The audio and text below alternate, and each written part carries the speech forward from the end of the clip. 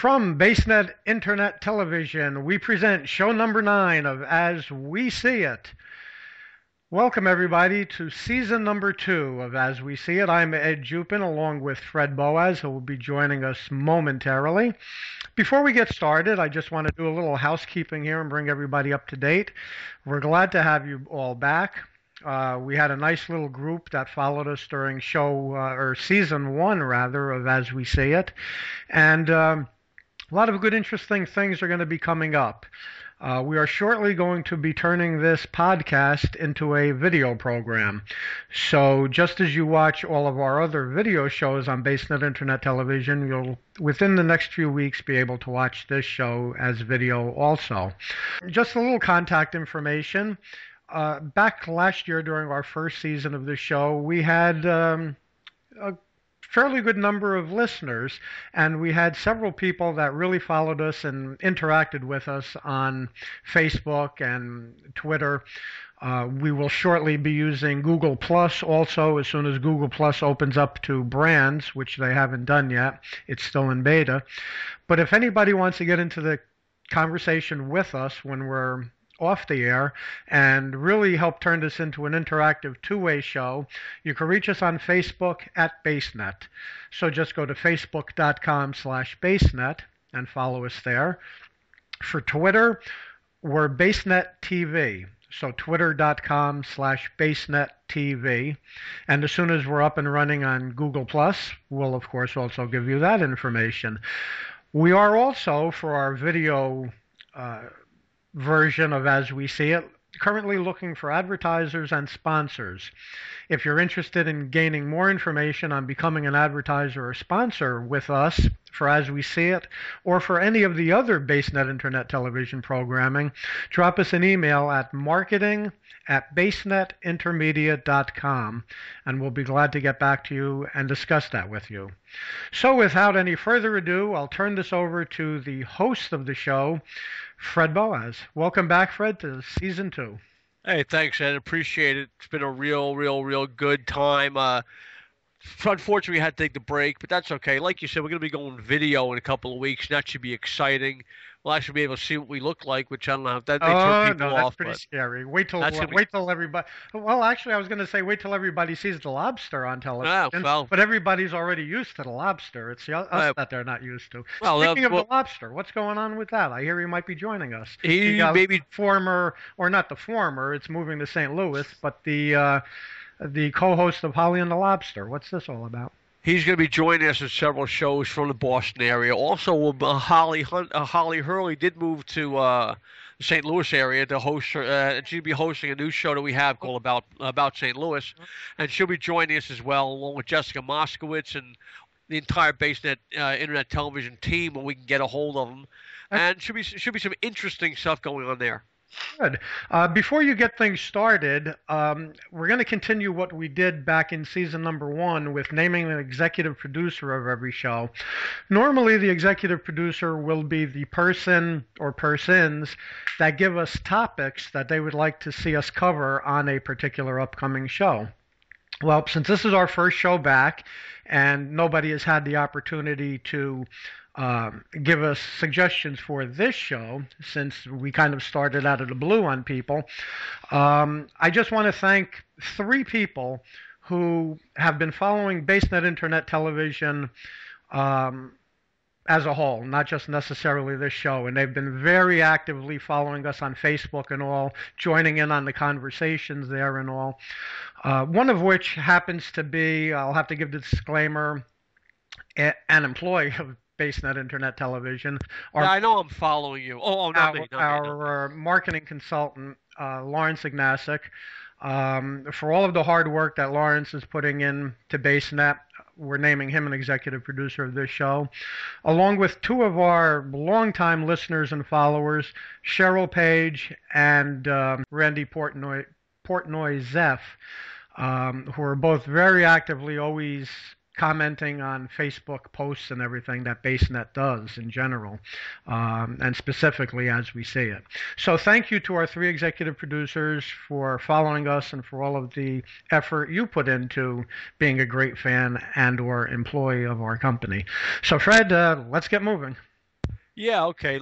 And again, I want to thank these three people, especially, and our listeners who are out there listening to us right now, and thank them for tuning in and listening to the ramblings of an idiot. Anyway, I want to discuss an issue that's been going on, that's been hitting the news and newspapers and stuff like that for a while. It's the situation over at the Postal Service.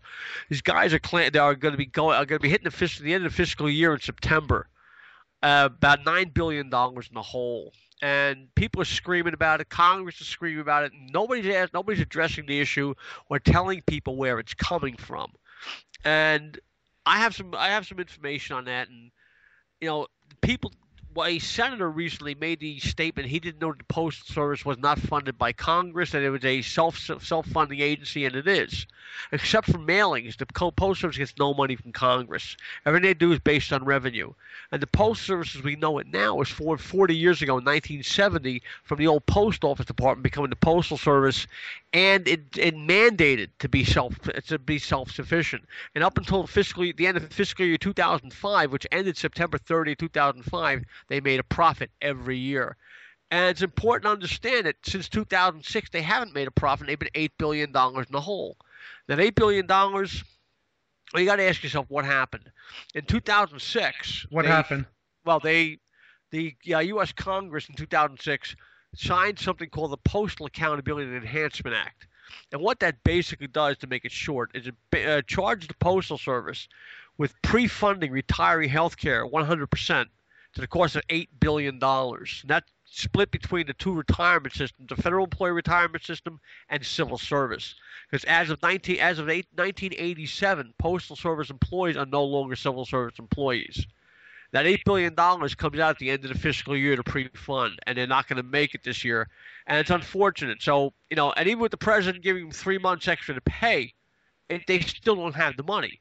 So they're cutting, slashing, cutting. And what we've seen is this is the Postmaster General who has come out in all of the press releases I've seen, and BaseNet has actually posted some of these up on Facebook and Twitter and so on and so forth, that the Postmaster General is saying that first there were rumors they were saying over the winter we're going to be broke, and then he finally came out and made a statement, and he said, no, it's actually going to be next summer. He said, but by next summer, we don't know if we could continue the way we're currently continuing.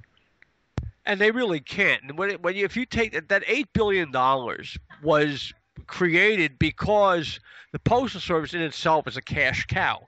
People use it. You're using it. You're mailing me. You mail me something from the office, from BaseNet offices to my office, and it's going to be there tomorrow. I mean, 2 days from Boston. I mean, that's terrific, and it's relatively inexpensive. It's cheap, and I'm able to track it online. I love it. And what's really, I was thinking about this earlier today. What's really inexpensive is just a first-class stamp. That's 44 cents. Okay, I was going to have to play stupid and ignorant because I just never really use it, and that's part of the problem. Part of the problem. But here we go, 44 cents. What I was thinking of, I'm only in my 50s. When I was a kid, back when I was a kid, a stamp was back in the good old days. A stamp was 5 cents. But by saying I'm in my 50s, I had to preface it with that because we're not talking really ancient history. We're talking when I was a kid, so let's say 40 years ago.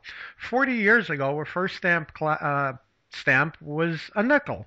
So over the course of 40 years, it's only gone up from 5 cents to 44 cents. Look at what the price of gas or other expenses have gone up over the course of that same 40 years. Oh, absolutely. And the thing that gets me, and what do you get for your 44 cents? You get a letter from, in our case, Boston to Pennsylvania. If I move, it gets forwarded for up to a year for the same price. There's no extra charge. If it's almost virtually free. That once you pay for that 44 cents, you're not getting charged anything more. Right. And there's also no extra surcharges for Saturday delivery like UPS does and FedEx does. And these guys, the gang over there, they're doing a hell of a job over there 6 days a week. And part of what the Postal Service wants to do is they want to drop Saturday delivery. But I want to get back to the $8 billion real quick. If you take that $8 billion off the Postal Service's burden, they're making money. and they're making money in a down economy because people still use the postal service. There's nothing like getting not like getting a card in the mail. Or in our case, you're sending me something. It's UPS is expensive for a lot of this stuff. Oh, And UPS probably would have cost me not triple, but at least double of what it well, cost me with USPS. USPS, when you send a priority mail delivery confirmation, costs $5.65 postage with the confirmation. For that same size parcel, it would have been $10, $15, and it Yeah, wouldn't have it taken would have 2 been days. double, right? And I would have been, well, that piece that I sent out the other day Mm-hmm. that went to FedEx, Yeah. it took a week to get there. See? A week to get from here to California. If they had sent me a U.S. mailer, a postal service mailer, would have Yeah. taken 3 days. Right. But they use FedEx, and I'm not putting down FedEx and UPS. Don't get me wrong, but for that same that $8 billion was targeted at the postal service as a cash cow because it's called the Postal and Accountability and Enhancement Act, not the Government Enhancement Act, the postal, and it's killing these guys. I mean, the Postmaster General's talking about closing on Saturdays. And he's not really talking about closing on Saturdays. He's talking about no major deliveries on Saturdays. Right. Abbreviated deliveries, possibly for express mail, priority mail, Windows service, maybe. Windows service, abbreviated Windows service. I mean, most windows are only open till noon anyway on Saturday, Right, at 1 right. o'clock. How much more are you going to cut? Okay, Right. but if you cut those salaries, those carriers on the road, and the wear and tear of those vehicles, you can save a lot of money. And UPS and FedEx don't do it now, and they're not interested in Saturday work. Right. They look at the post service like they're idiots. Why are you going out to 6 days a week? So Mrs. McMurphy can get her newspaper.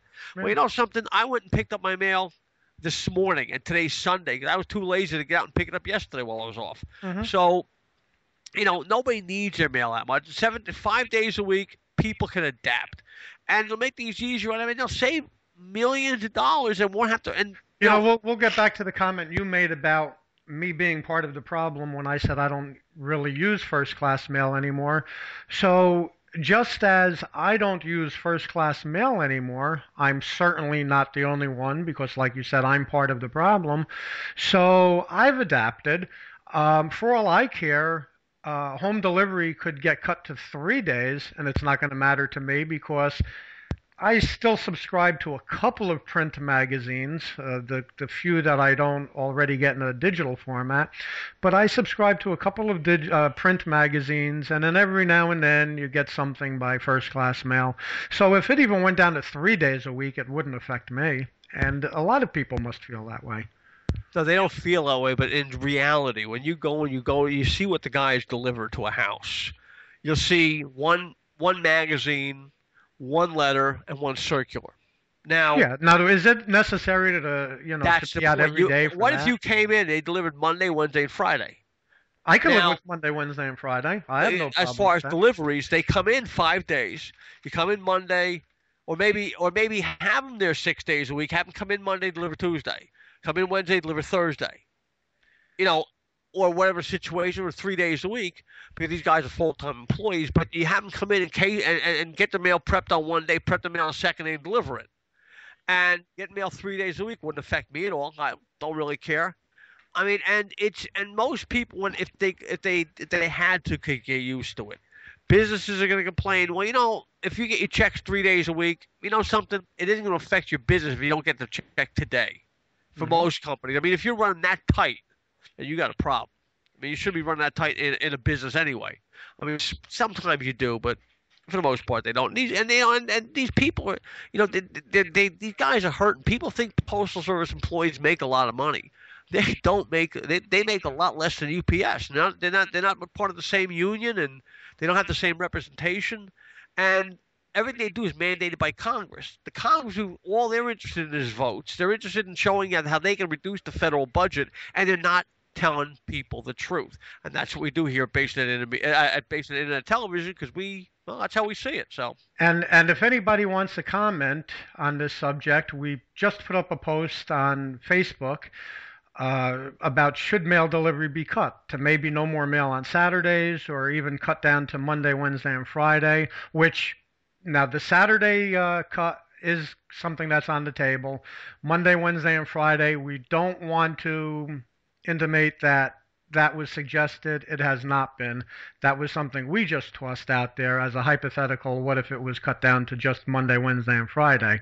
But get to us at facebook.com/spacenet, and you could look for that posting and send us your comments on that, and we could certainly follow up on this again in the future. Oh, we'd really, we want to hear, we want to hear from all of our people. Now, there's a lot that goes up on Facebook and that's a lot of nonsense, but we're trying to get people involved in every venue out there. All right, let's turn the tide here a little bit and let's talk tech a little bit, even though we haven't really talked tech on the show before. Why not? There's an article dated September 18th, 2011, Okay. from Inc. magazine. December 18th, 2011? September 18th, Okay. 2011, from Inc. magazine by Kurt Finch and Renee Oricchio. Are the tablet wars over? Right. And they say in this article that it's not just their opinion, it's pretty much out there, that yes, they are, and Apple's iPad is definitely the victor. Been a lot of casualties lately. RIMS, Playbook, still out there being sold, and I would imagine being manufactured, but it's doing nothing. They've only sold less than less than 250,000, like less than Right. quarter of a million over the past quarter or something. And that was it was a foregone conclusion, though, that Apple would win. Well, no, because you had all of these other so-called iPad killers that were coming out and just can't do it. And if we look at this statistic where RIM's Playbook sold just over 200,000 playbooks or so in the last quarter, Apple sold over 9 million iPads. Right. Not even close. My stepson's got that. We bought him a new Motorola Zoom. I was telling you about. I love that thing, man. Well, that's It's running great. Android, correct? Yeah, it's running Android. Well, that's a problem with the Playbook. It's not. But even Android. Well, let's see some stats here. Well, Sharp has scaled back its tablet offerings in Japan anyway, and then Right. here. They've cut back to only a 7-inch model. They've pulled its 10-inch model. Really? Yep, because Apple is beating the pants off of all other tablet options in Japan. So says this article in Inc. magazine. And They seem to know what they're talking about. and you remember a couple of weeks ago that Hewlett Packard said that they were going to pull their touchpad off of the market. Right. And that was only out in the market for 1 or 2 months, and they're already pulling it. Yeah, I mean, Apple's got to be. And what gets me is about Apple killing these guys is that the Zoom cost me $500 and change for a See, now a unit that I love, and Apple's $1,500. Oh no, not an iPad. iPad's $500. Oh, really? So yeah, so see now if that's a problem. If a Zune costs $500 and you could get an iPad for $500, you're going to get the iPad. I'm an Android person personally. Oh, yeah. I'd much rather have an iPad than a Android tablet. Uh, they just got it right. Apple got it right. That's why they own the market. I wasn't aware that the Zoom is the same price as the.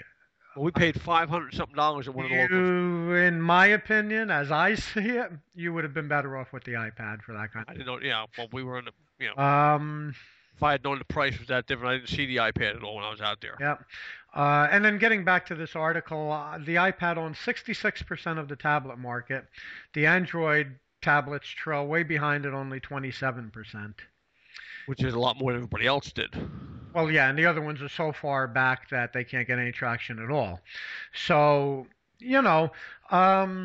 competition is good. I certainly believe in competition. I don't want to see the iPad as the only tablet out there, but iPad won the tablet war. I would agree with that. Okay, what about phones? Who do you think is winning the phone wars?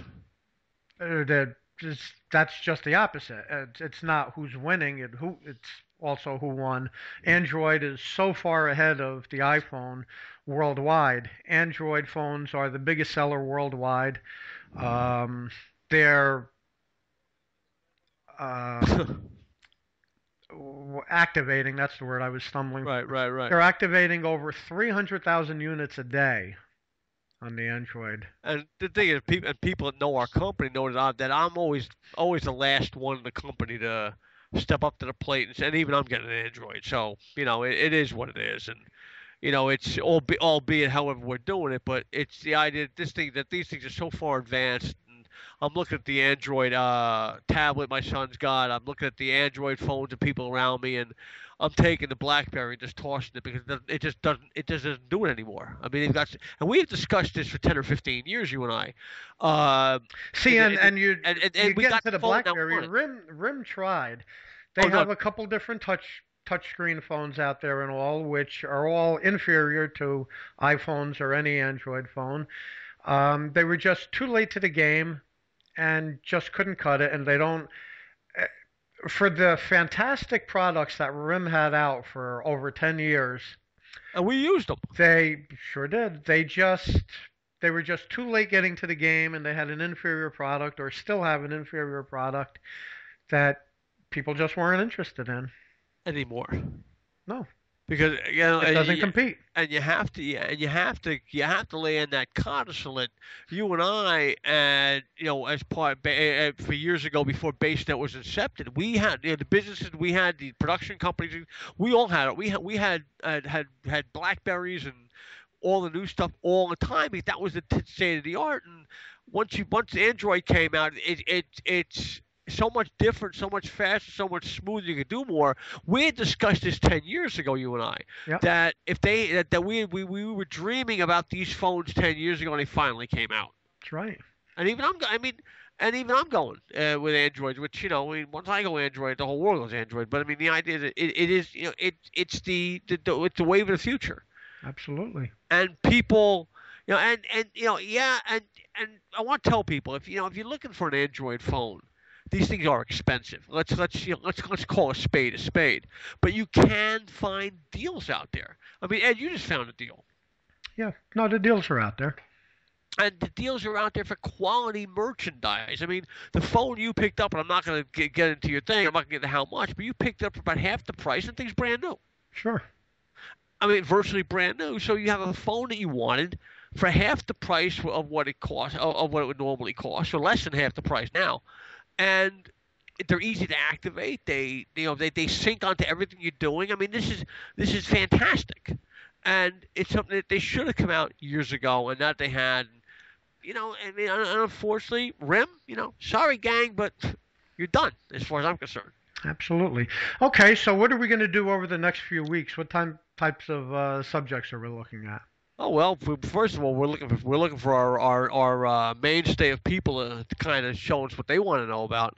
But we're going to be checking the news and see. I'm going to be following up on the Postal Service, see what they're doing as far as check what they got. I know you're going to be doing the tech news and keeping up with that.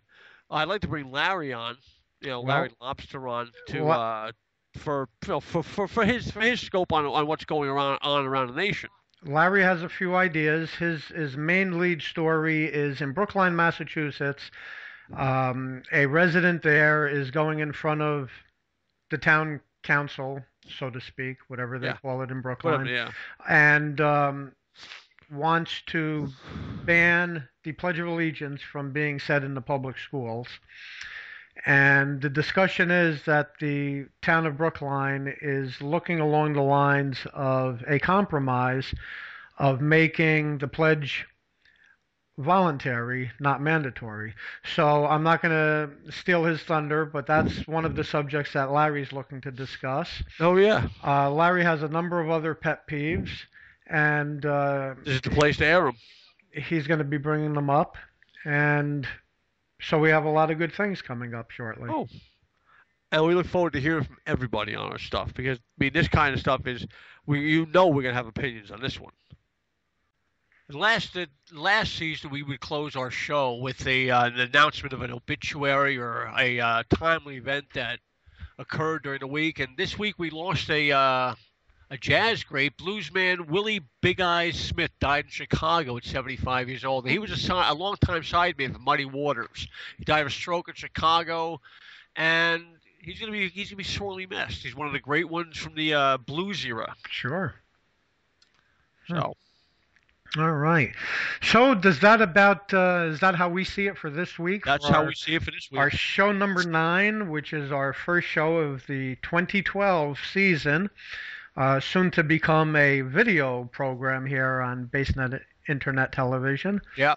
What do we have? A couple more weeks we anticipate of being an audio podcast yet? Yeah, probably about 2 or 3 weeks. Okay, so in about 2 or 3 weeks, I guess we're going to start off with Larry the Lobster joining us, and he'll be discussing this situation with possibly banning the Pledge of Allegiance or altering in it. Massachusetts. Or altering it anyway. So let's see what happens with that, and many There's other gonna be things. letters. And great. So anybody that wants to partake of our two-way conversation, as we said, we put up a post on Facebook already about your ideas on the Postal Service cutting down its home delivery to 5 days or less per week. You could go to facebook.com/basenet to respond to that. You could also reach out to us on Twitter at twitter.com/basenettv. Or you could email any of your ideas and comments to us at info@basenetintermedia.com, and that'll get to us. And if you're looking to become a sponsor or advertiser on this or any of our other BaseNet programming, and we are offering a couple of really good deals on advertising right now. If you happen to have a business or know somebody that has a business, our marketing coordinator, marketing manager, Lawrence Ignasic, has come up with a great opening package for us. Basically, we're offering pretty much a 50% discount of what our advertising rates are normally going to be.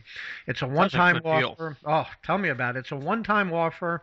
It'll only be available for a short period of time, but it could get you in as a BaseNet advertiser at a roughly 50% discounted rate, and could be locked into something good.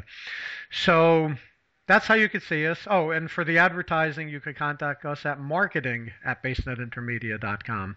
So marketing@basenetintermedia.com, info@basenetintermedia.com. On Facebook, we're BaseNet. On Twitter, we're BaseNet TV. And I'm Ed Jupin at the studios of BaseNet Internet Television. That's how I see it. I'm Fred Boaz, and I'm at the offices based on Internet Television in Swiftwater, Pennsylvania, and that's how I see it. Have a nice week. We'll see you next week. Bye-bye.